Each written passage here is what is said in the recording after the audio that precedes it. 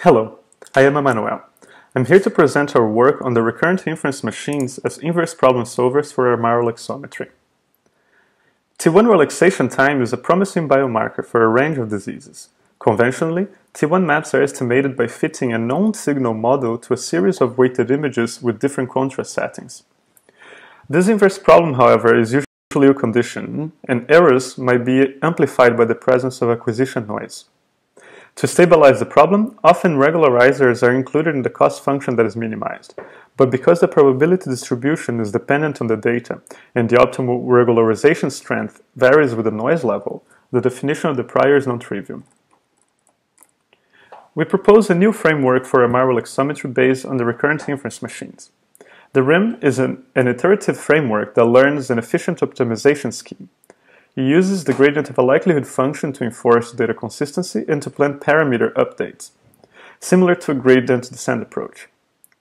At each iteration, the neural network portion of the framework, G-gamma, produces updates to the parameter estimates, iteratively approximating a solution.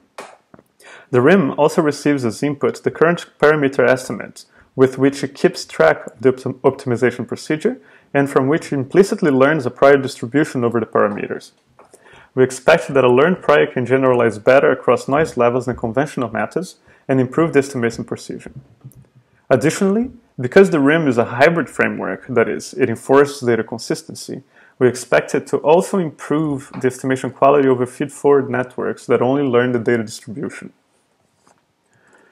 Estimates are initialized at the beginning of the optimization, and at each iteration they are updated until the final estimate is produced. The network is trained by comparing the estimates at each iteration to the ground truth parameter maps.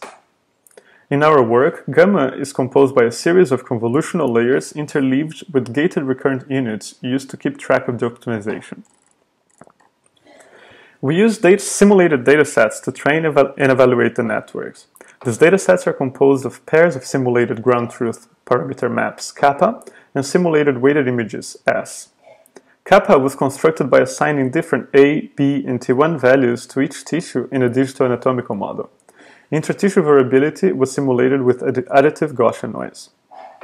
S was simulated with the T1 relaxation model using kappa from before and a series of inversion times. In the training set, samples were corrupted with Gaussian noise with varying SNR levels to simulate acquisition noise.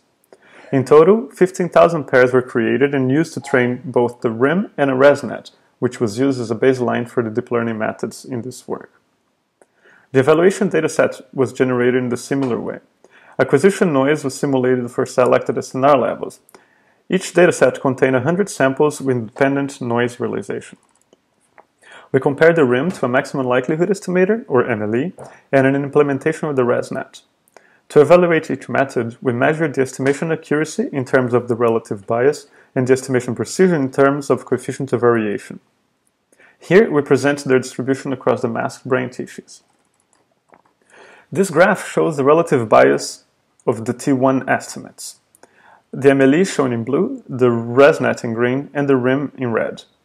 For most cases where SNR is higher than 3, all methods produce quantitative maps with comparable medium relative bias, but both neural networks displayed a larger range of values than the MLE. The second figure shows the coefficient of variation for the same data. The RIM presented lower CV or higher precision than the other methods, independently of the SNR level. This indicates that it learned an efficient prior that can generalize well for different noise levels. Today, I showed you a new method for T1 mapping based on the recurrent inference machines. The prior learned by the RIM enables a higher estimation precision without compromising in accuracy, and our results suggest that the RIM is a promising technique for quantitative MRI. I would like to thank you for your attention and everyone that contributed to this work. Thank you.